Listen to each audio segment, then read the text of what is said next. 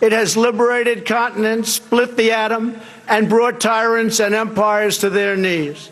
Here with us this evening is Earl Morse. After retiring from the Air Force, Earl worked at a VA hospital in Ohio. Earl found that many World War II veterans could not afford to visit their memorial on the National Mall.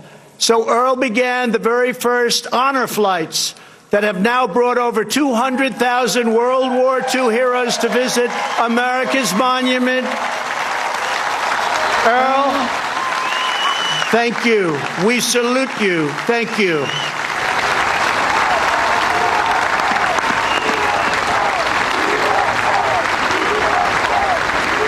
Thank you. Thank you.